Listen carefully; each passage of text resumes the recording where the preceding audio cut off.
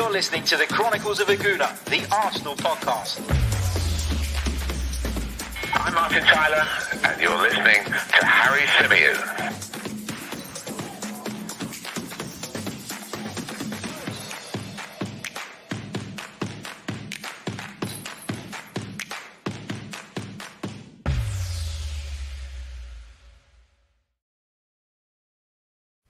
Hello and welcome back to the Chronicles of a Gooner, the Arsenal podcast, sponsored by manscaped.com. As ever, I'm your host, Harry Symeou, and I'm delighted to be joined by a very special guest. It's Joe from All Leeds TV. How you doing, mate? Welcome to the podcast. Yeah, good, man. I'm buzzing, man. Can't wait for Sunday, and thanks for having me on, man. No worries at all. The pleasure is all ours. Really looking forward to this one because Arsenal and Leeds haven't met in the Premier League since April 2004. Unbelievable to think that two of England's biggest football clubs have not locked horns in the top flight for so long.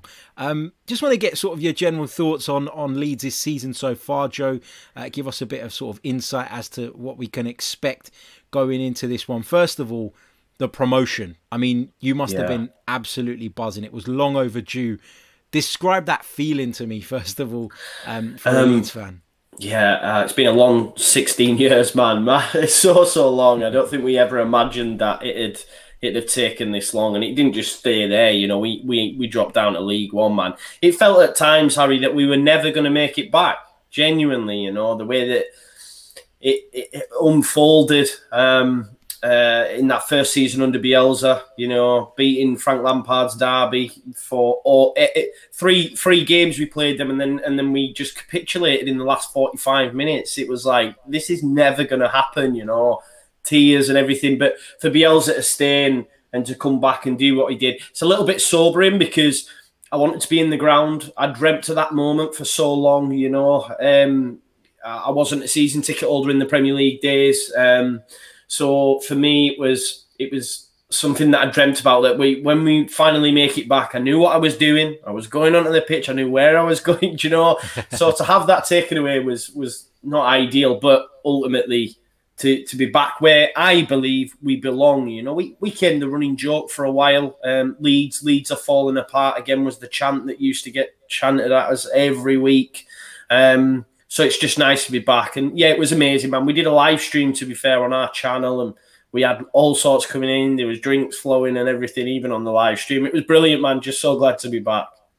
Yeah, indeed. And you're right when you say that Leeds belong in the top flight. Huge football club, incredible support. And as I said to you earlier on when we were speaking off air, I have covered Leeds quite closely over the last couple of years. Probably been sort of the second team that I've been covering, so I've kind of been following the journey. And although there's a bit of rivalry between the two clubs and some historical rivalry, I am glad to see Leeds United back in the top flight. What sort of influence has Marcelo Bielsa had on the club overall? Because, you know, as you said, it felt like Leeds were never going to come back. There, out of nowhere, comes Marcelo Bielsa, a coach who's, and no disrespect to Leeds, but a coach who had managed in the top flights of various countries with some huge football clubs, all of a sudden found himself in the Championship. Was it a surprise when he came in? And how delighted have you been with the progress under him? Yeah, massive surprise, obviously, like you say. You know, there's some huge clubs he's managed, you know, at international and club level, you know, Chile and Argentina, to name a few. And for him to come to the Championship, it's just absolutely amazing. But you know, he did his due diligence, and for Marcelo Bielsa, it's not about the club, it's about the project. It's about the city. It runs deep, you know. He's looked at Leeds United, you know, but when they went out to see him in Argentina, he'd already watched every single Championship game from the previous season.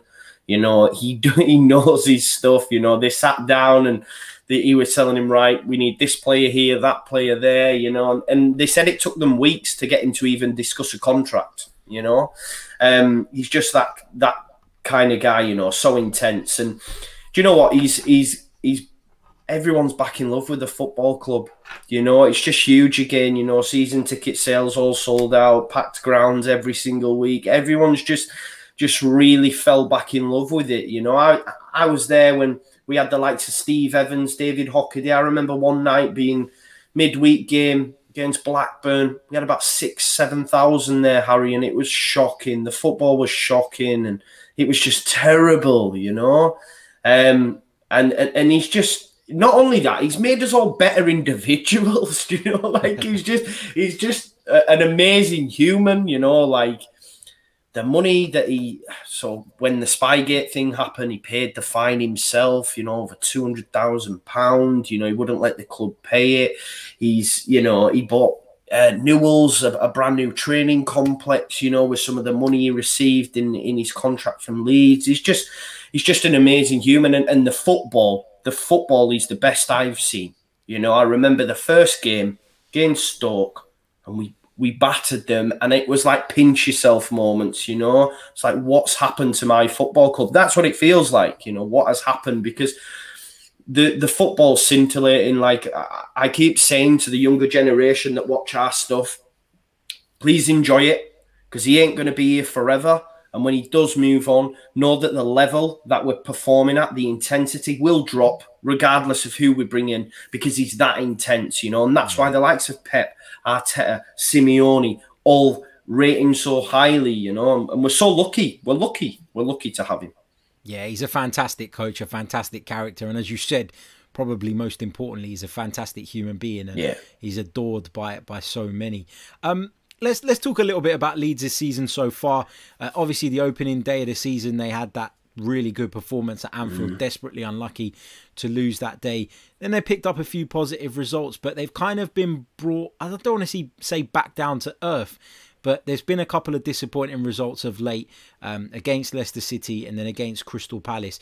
I mean, I think from my perspective, looking at it as an Arsenal fan, looking in, if I was a Leeds fan, I wouldn't be too downbeat about it, because this is the Premier League and the level of competition is so different, and it's so much more difficult to put together runs of results. I think Leeds will be fine, but you know, has it been a little bit of a come down seeing Leeds suffer back-to-back defeats? Yeah, of course it has, because I was getting carried away. That's what I do, Harry, though. I do get carried away with it, you know. I was thinking after them early games, that's it, Europe's on the card. I'm looking around the division thinking teams are dropping points. Let's go, man, we can do this. I still think we will have a top 10 finish. I genuinely believe that, you know. It's just, I think Leeds United fans knew before the season started that the way we play, there will be games where we are on the end of hidings, but there'll be games where we give top teams. And we've seen that already. We ran Liverpool. I mean, the game against City was one of the best games so far this season for me.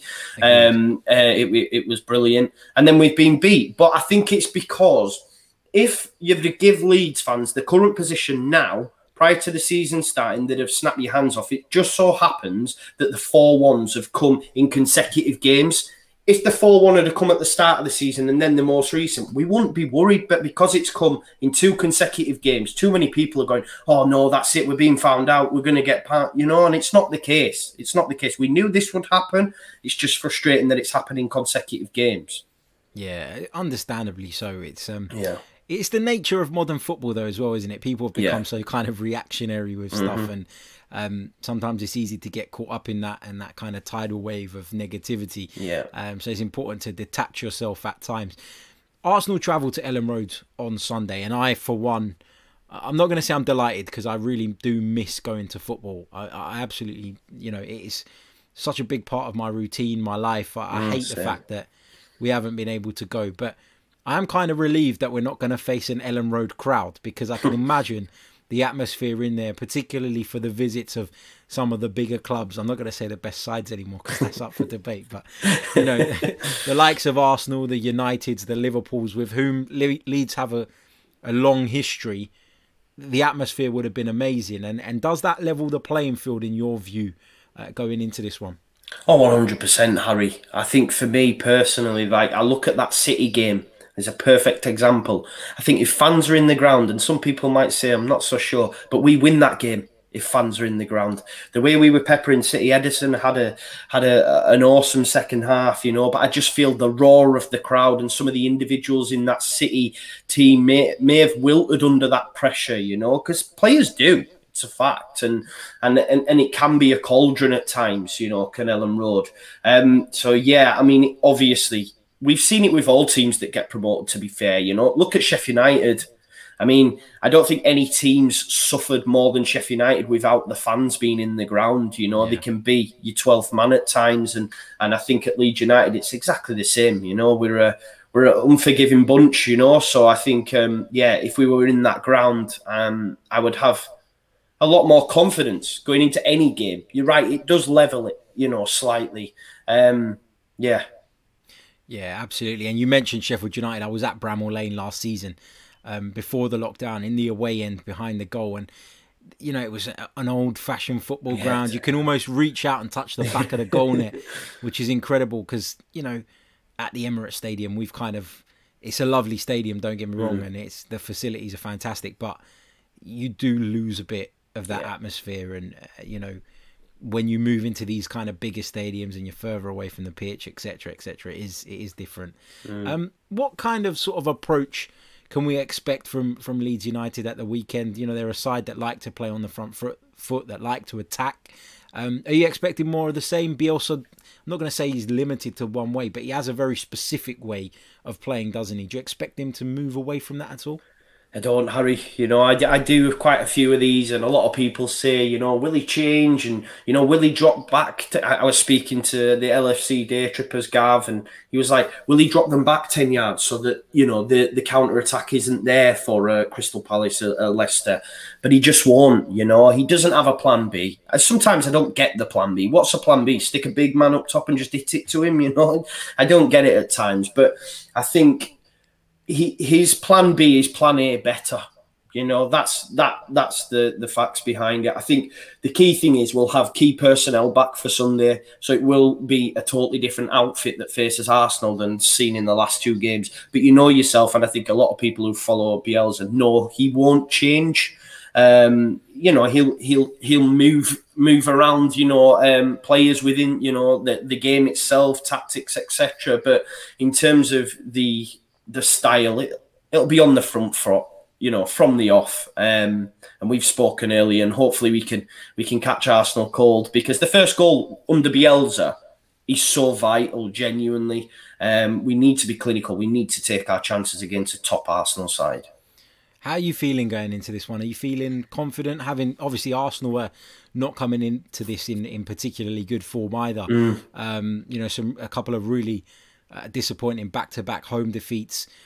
Yes, we got the win against Manchester United not so long ago, and we're going well in the Europa League, we're going well in the Carabao Cup, but you know, there is a feeling that Arsenal are on a bit of a slide again, and it's kind of like Mikel Arteta took us to a certain point, and then at the start of this season we've had some disappointing results, and a few questions are starting to be asked of him. Do you look at this as an opportunity for Leeds to take a big scalp, and do you think that Leeds have a good chance of taking all 3 points? I do, mate. I do. Look, we spoke about it earlier. You know, Arsenal have been pretty shot shy of late. So that's good from a Leeds United perspective. We will create. We will create. You've got key personnel out. I know we mentioned El Neni. I know he's been great, but like you say, probably a lot of Arsenal fans would have said before they'd have let him go, but he's had a bit of a resurgence. But I think Partey's a big one. I think he'd be a huge miss, and to think he's only been around such a short space of time, he's still quite a huge player. I do think we will create chances, and we need a result. We need a result, Harry, because after Arsenal, we've then got Everton, we've then got Chelsea. I think we've got West Ham, Newcastle, which will be tough games for Leeds, because that's where we'll struggle, where teams don't really want to come and have a go. Yeah. They're going to sit in, you know, 2 banks of 4 and catch you on the counter. So they're the games we'll struggle. I think we will create opportunities against Arsenal. We just need to be clinical, and Patrick Bamford needs to have his shooting boots on, and hopefully he does. And I'd love it. To be honest, I'm glad football's back. That's the main thing. So that's my main excitement. But of course, it's a huge team in Arsenal. And if we can get on a positive result, then yeah, good. Because the media narrative, if we lose this one and we're on the end of a spanking, we'll be Leeds are getting relegated. They're just another Norwich, and I can't deal with it. Yeah, I know what you mean. And it's like we both kind of need the result because of that exact same reason. You know, if Mikel Arteta doesn't get a result, well, the Arteta out crew will be growing, and gaining momentum and all of that, and that's not ever helpful to have around the football club.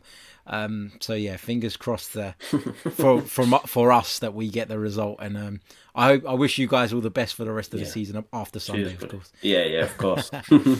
Joe, thank you so much for joining me, mate. Really appreciate it. Pleasure. How can people give you a follow, check out your channel, and keep up with the fantastic work that you do? Yeah, it's at Wainman Joe on Twitter and at All Leeds TV on all social medias. We'll be doing a watch along for the game, so if by any chance you want to see it from a United perspective, head on over to All Leeds TV, and you can get your comments in there, man. Yeah, the love is appreciated, Harry. Thanks, mate. No worries at all. Thank you for joining me, mate. Really appreciate it. Thank you to every single one of you guys. Don't forget to smash the like button, subscribe to the channel if you haven't, and leave us a review if you're listening via the podcast stores. We'll be back very soon with more Arsenal content. Until then, take care. Stay safe.